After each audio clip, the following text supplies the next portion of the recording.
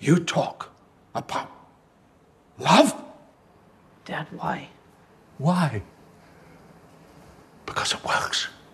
We tune into Succession each week to get a look at the Roy family, in part because it gives us a chance to say, well, our family's not quite that messed up, or, hey, I know that, that's my family. Hey GQ, it's Dr. Eric Bender again. I'm back to talk about Succession and some of the characters in the show.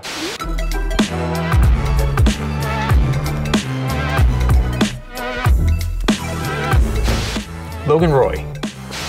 When you talk about Succession, you have to start with Logan Roy. He would have it no other way. In the first episode of the season, he's showing some signs of illness, and suddenly there's this fight among his kids to see who is gonna take over the corporation. If you actually look at the theme song though, that's where we see the very first images of him. We see these children that are dressed up, they're playing tennis, they're doing all kinds of things, but if you notice, they're alone. The father's in the distance, he's walking through a field, or even at the table, he's at the head at a distance. That's very common, and that's what is the unifying theme here for all the kids, that their father is not present, he's not with them. It's a pleasure to have you here tonight to honor my dad's life and work. When his son introduces Logan, Kendall says, here we are to celebrate my dad, and the camera pans to Logan. He's alone, he's at a table all by himself. Logan's complex in that he is a narcissist. So what narcissism is, if you go by a psychological or psychiatric definition, includes someone who feels that they're special.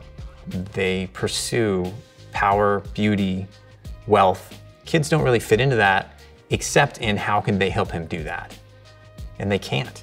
A narcissistic parent will often use fear-based tactics to scare kids into doing what the parent wants, or to just make them feel they won't be loved unless they do exactly what they're told. There's an intolerance for disobedience. There's also gaslighting, which is a term you might have heard that means someone will say that didn't happen when it actually did. And what I've decided I'd like to do is to formally ask you to come in and be the next chief executive of this company. I don't think I'm the right person. Well, you know, I'm pretty smart, and I think you are. Some examples of gaslighting here would be in the conversation that Logan has with Shiv, saying, you're the one who's gonna take this to the next level. Yet in the future, every time she tries to get him to say that, he almost pretends it never happened. It's been discussed, but I don't think we're quite at the point where... No, not anytime soon. We've discussed the transition and some arrangements. We won't bore you. No. There's gonna be a point at which he's just not gonna be in control, and that is incredibly threatening to a narcissist. Underneath the narcissism is an incredibly fragile person. Kids pick up on this in some way, usually when they're younger, and they realize, oh, we can't say that, we can't do that, we can't behave this way because it will really hurt this parent and something awful is gonna happen. That's why it's really important to start with Logan, because everything that happens and unfolds is because of him and because of his narcissism. Kendall Roy. Kendall is one of Logan's sons, and he's really lacking self-confidence. He's someone that has responded to this world without a present father by escaping it and pursuing drugs, substances. He doesn't know how to have a relationship with other people, and that's true for all of these kids. They don't know how to interact with people the way they should because they were never shown how to do that, both by the father as well as by the mother. When you talk about Kendall, he's already been married and divorced or separated at this point. He's this strange figure to his kids. They're present when he's on a trip to Italy, but they're not really interacting with him in very meaningful ways. Hello, darlings. How are you? How lovely to see you. Don't you look lovely? So, you're all going to be taken up to the house. Puoi condurla alla casa, per facere. Certo, madame. I'll be there in a minute, guys. Sometimes when someone who hasn't been given lots of care and love, when they are offered something, they really do dive right in. They really try to pursue it. They want more of it. It's overstimulating because they've sought it. So you will see him overreact to something or jump into a relationship when there's no basis for a relationship there. All right, so what are we gonna do here? I feel like we should maybe buy an island. Put in a giant island-sized bed and just Make love all day. You ever been to Dundee? You want to come to Dundee? One of the most heartbreaking scenes, even though it doesn't look heartbreaking at first, is when Kendall goes in and guts Walter. Hey! Kendall, What the f are you doing? The f is going on? Yeah, sorry about the cloak and dagger. I just needed some time to untangle all your shit, find the profit centers, keep the union up far back. We're already fully operational on 7. Why? Because my dad told me to. With Kendall, there is this push and pull. Rebel against the father, side with him. Rebel against the father, side with him. I think each kid has that, but Kendall makes an attempt to overthrow his father, say there's a vote of no confidence, or later to, on the news, live, say his reign ends now. He allowed all these illegal operations to happen. But the interesting thing is, it's always a push and pull, and it's either always the father getting what he wants, or Kendall feels like it's always what he would want. There's no in between, there's no sharing because there was no sharing. A narcissistic parent takes up all the room and all the space. There is no place for anyone else. Siobhan Roy. Defend Dad all you want, but Jerry can look after herself. Yeah, I know that. I'm not defending Jerry. You can't hide under the covers with Mommy. Oh, f off, Siobhan. Oh, you love showing your pee-pee to everyone, but someday, you know, you're actually gonna have to f something. The relationship that Shiv has with her brothers and that they have with her is one of competition. And that's a result of the parenting, too. It's pitting one kid against the other. We see that in her marriage to Tom. She doesn't want to talk about kids. She doesn't want to talk about his fears of going to prison. She just wants him there when she wants him and doesn't want him there when she doesn't want him there. Talk to him when hungry. What? Yeah. I don't think I want to do that, Shiv. Oh, hello? Is this the replicant department? Yeah, my meat puppet has stopped working. Oh, Shiv. When we talk about Shiv, I think it's important to mention the relationship she has with her mother. I don't think I've ever won a single battle in my whole life. I was 10, Mom. I was a f***ing kid. You were 13. And you knew how to twist the knife. You knew then, and you know now.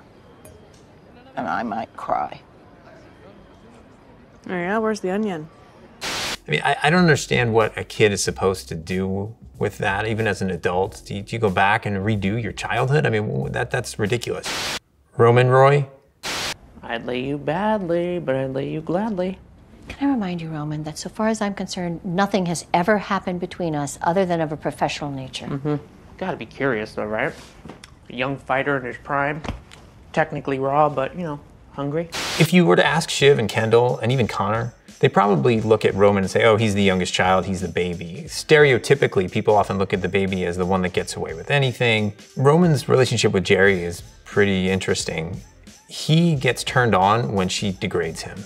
Not to sound too much like a psychiatrist, but one reason this might be is because of mother issues. Now it's degrading, it's humiliation that she offers him, but there's a little bit of a power dynamic here in the sexual excitement.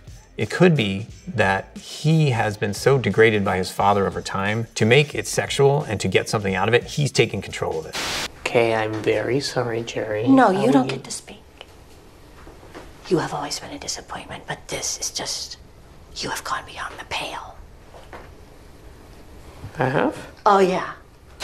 I think his lack of self-confidence, though, shows whenever he has a chance to be in control of something, he really wants the opportunity, but he also completely fails. Roman is also an interesting one to talk about because of his name. Sometimes Logan refers to him as Romulus. So Romulus and Remus, the twins, were both suckled by a wolf. Very interesting to compare Logan to a wolf, but the other point here is that Romulus succeeded. He beat Remus. Rome was named Rome.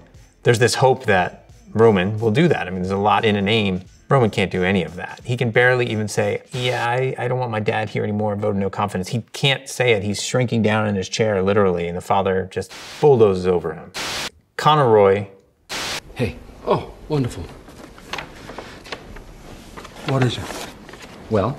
Oh, yes, it's a goo. It's a goo. Perfect. It's sourdough starter. Connor is delusional. That's his way of dealing with a life where he does not have the love from his father. But Connor focuses on things that really are not possible. Hey! The butter's too cold! The butter is too cold! The butter's all Now you're watching your There's dinner rolls ripping out there as we speak! Connor! I am a laughingstock! There are always issues when you serve this many people, but I think, on the whole, it's going very well. Complacent! You're fired! You're all fired! idiots! He focuses on these things that really are inconsequential. He doesn't have a basis for reality. He's not psychotic. He's not having a break from reality. He's not hearing things or seeing things. He's just delusional. He thinks he's going to be president of the United States. He's not really held a job. One thing that parents who are narcissistic often end up imparting on their kids is that relationships are transactional. Connor's got this in his life in his relationship with Willa. Willa is essentially a call girl, and that person becomes his girlfriend. But over time, he wants to marry her. Again, he's detached from the reality here that she probably doesn't want to marry him at all. And then he gets offended. This is his own narcissism coming out. He gets offended that she doesn't necessarily have an answer for him when he says that he wants to marry her. It. Come on, how bad can it be, right? Yeah, why not? We'll have fun. I don't know many people that would want to marry someone who says, sure, f it, I'll spend the rest of my life with you. But that's what she does. So in some ways, he's okay with that because it's a transaction. He's asked her to marry him. He will provide. She will be with him. Tom Wamsgans.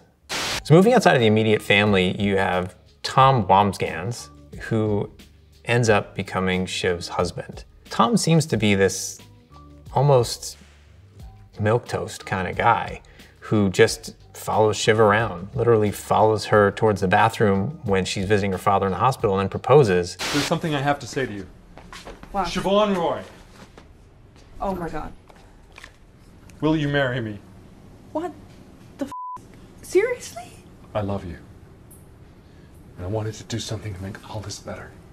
And I thought, while your dad's still with us, wouldn't that be a nice thing? We can get a quick wedding. What? Is it about my dad dying in a sterile environment that screams big romantic gesture to you? But what's interesting about Tom, this outside person, is he does express his emotion. He does express, I really love you. I want to have you as my wife. He does express, I don't want to be in prison. He does express fear.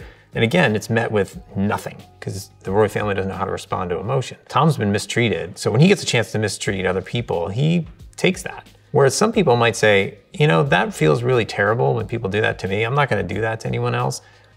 Tom's a Roy now. Anyone I talk to, I effectively kill. Here. That's the death pit, Greg. Take a look. I mean, I feel like I might not like it in the death pit. Go ahead. The invitation to the death pit is one Greg does not want, but he does it anyway. He is somewhat forced to do it, but then he realizes this is really bad. How can I distance myself from this enough? So he steals some pages. He doesn't want to do this to other people. He doesn't want to be a part of this. Tom might be doing some of the things he does also to endear himself to Shiv, who functions in that way, that ruthless, cunning way. He can't get close to her emotionally, so maybe this is the next thing, and then she'll like him. Cousin Greg. I'm actually here to see you. Stand back! Who are you? Huh? What are you doing? I'm Greg. I'm Marianne's Greg. Your nephew? When I was looking at Greg to really try to understand his psychology, I found that I didn't have a ton to talk about, which I think is really a reflection of his experience in the family. He's just there. Greg's introduction in the show is very interesting. He's in this costume, he's just smoked, and he ends up vomiting all through the costume, through the eyes, through the mouth, around all these children who are at the theme park. It's somewhat indicative of his role in the family. He's this character, and people don't know really what to make of him. What do you make of a vomiting, walking Muppet? The other thing about Greg that's important to mention is he's the most human. He's the most relatable for a lot of people because you do see him face these situations almost as we do, the way audience members do, and think, what do I do with this? How do I respond to this? And that's what we're doing while we view the show. That's what Greg's doing in real time as he sees this family. So he sees the trappings of this family and isn't sure that he really wants to be a part of it. And even though he comes across as this oafy kind of guy, but Cousin Greg is not as goofy as you think he is. Something I sometimes say to people I work with and see in therapy, particularly to parents, if I'm seeing their children, will be, if your child feels at all the way I do, and I'm only feeling this for a few minutes, we really need to work on how you communicate with your kid. So you can learn a lot from the feelings you get when you're sitting with people, when I sit and watch Succession, I really enjoy the episode, but I'm ready for time to be up. So I think people like to know, okay, I can get close to this really horrible, dysfunctional thing, but I can pull back. So there's a way to look at what might be scary to us, thinking our family doesn't work, that nobody loves us, and yet we can withdraw from it by turning the TV off at any point.